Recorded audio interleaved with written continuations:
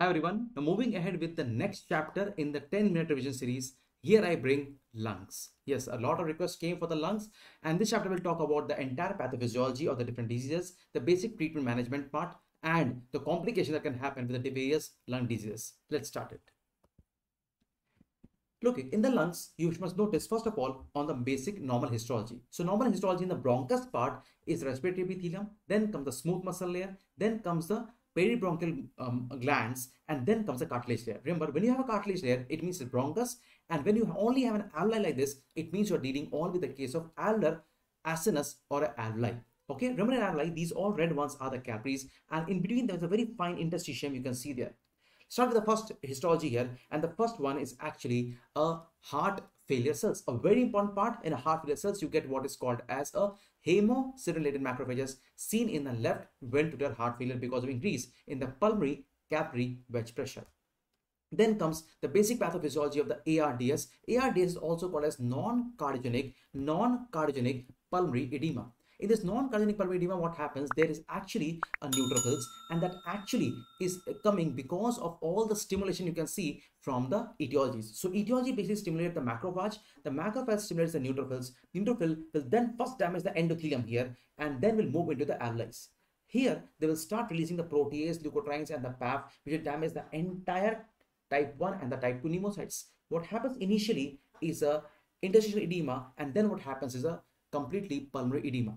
The histopath of this entire thing is called as hyaline memory disease, in which you see there is a alveolar collapse, there's an interstitial edema, there's a neutrophil infiltration, and these all pink cells are only the hyaline, which actually is a fibrin leaking out, and the necrose type 1 and the type 2 pneumocytes. Okay. From this, we now move to the, yes, a COPD. A COPD has two main components. One is a chronic bronchitis and one is emphysema.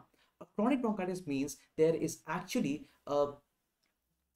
there's a more than 3 months of chronic obstructive cough in the absence of any infections. So actually chronic bronchitis occurs because of what? It occurs because of the irritation, and that irritation usually is in the form of smoking or maybe in the form of mineral dusts. So in chronic bronchitis, what is important to understand is there's increase in read index. The read index is actually a ratio of the mucin gland layer thickness divided by the complete respiratory epithelial layer thickness, and that ratio being more than 0.4 is definitely pointing towards a chronic bronchitis.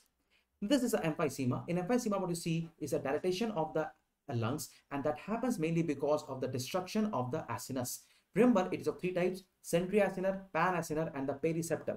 Remember, among them, the most common being centriacinar, and that actually involves the apex of lung, and the main etiology being smoking, very, very importantly. And what it shows, this shows a very finely laden interstitial septa, and what you see is a destroyed acinus all together with this. Okay, so acinus in the emphysema is completely destroyed, and that destruction occurs in both proximal and distal. In the panacinar, only in the proximal area, in the centri, as in emphysema seen in the smoking part.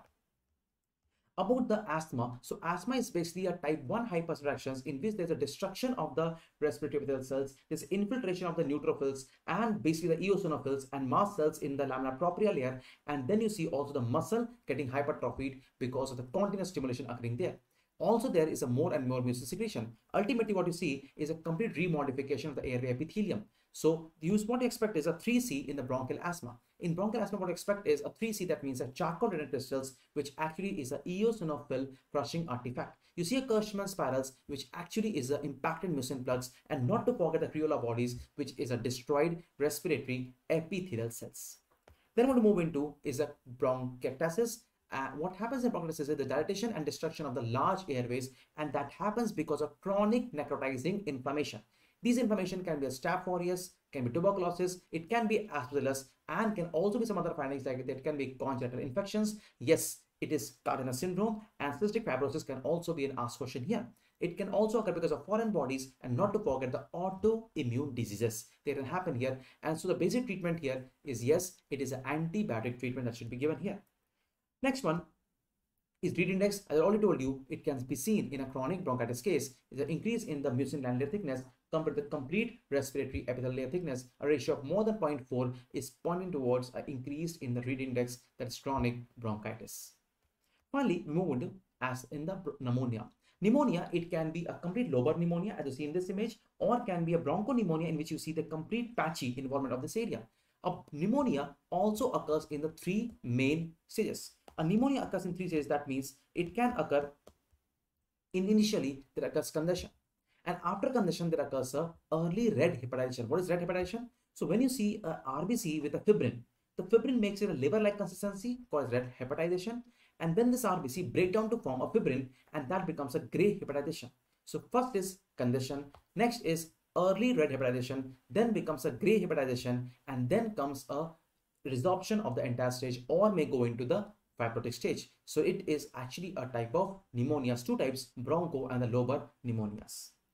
Next one is actually a carcinomas. So in carcinoma, you expect there's a gland formation of adenocarcinoma, or you see a squamous cell cancer. First of all, you should understand that a gland formation adenocarcinoma, it actually is having a mutation of EGFR1 or a KRAS mutation.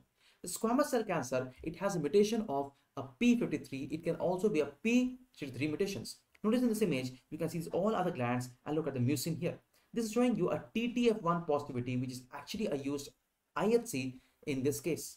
Then you see what here is actually a case of squamous cell cancer, which can show you a P63 mutation and is also used in immunohistochemistry.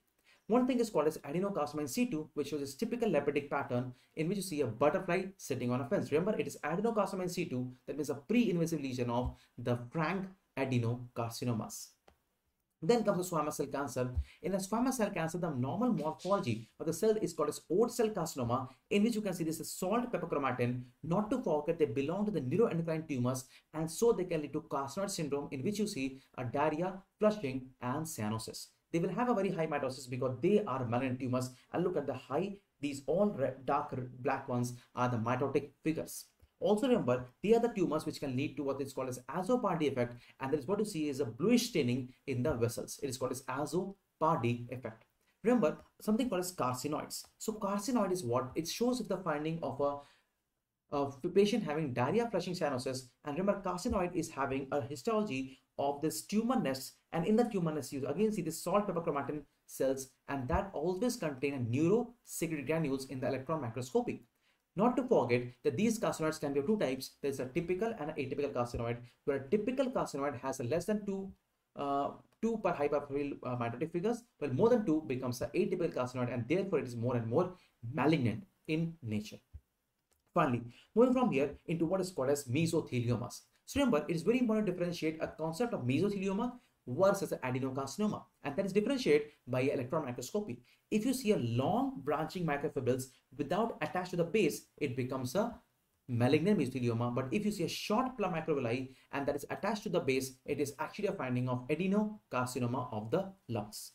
Finally, we move to the topic of what is called as pneumoconiosis. In pneumoconiosis, what you expect to see is three types. It can be a silicosis. So what you get in silicosis is that silicosis is caused mainly by the silica particle, which can be the crystalline and amorphous. More dangerous is crystalline variety. And what you see here is a silicotic nodule. Remember, a silica has more TB risk, and a silica, it shows a eggshell calcification and the perihilar calcifications. Also remember, there is something called as a malignant mesothelioma, which occurs in an asbestosis case, and that has two types of body. It's a ferruginous body, and also it has what is called as a ferruginous body. Among them, more specific is a asbestosis body or asbestos body.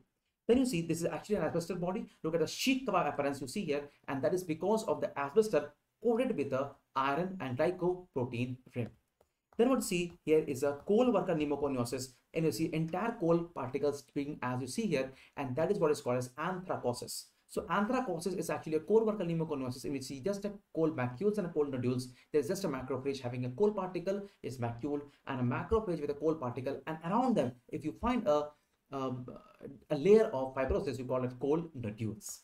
Then you see this actually is a deposition of coal particles, and that gives a typical blackish pigmentation in the lungs. Remember, any finding of this is just a quick quiz for you, and I hope you can all answer it. If you see eggshell calcification, it is silicosis. A silicosis shows a silicotic nodule, and the same can also be seen in axial polarized microscopy, and all these are the silica particles being seen on a polarized microscopy. I'm very sure you would have liked this session. If you did like this, please subscribe to my channel and wait for more videos to come. Put in the comment box what next chapter you want, and I'll bring the same to you for rapid revision before the NEET exam. Best of luck, best wishes, may you shine forward. Bye-bye.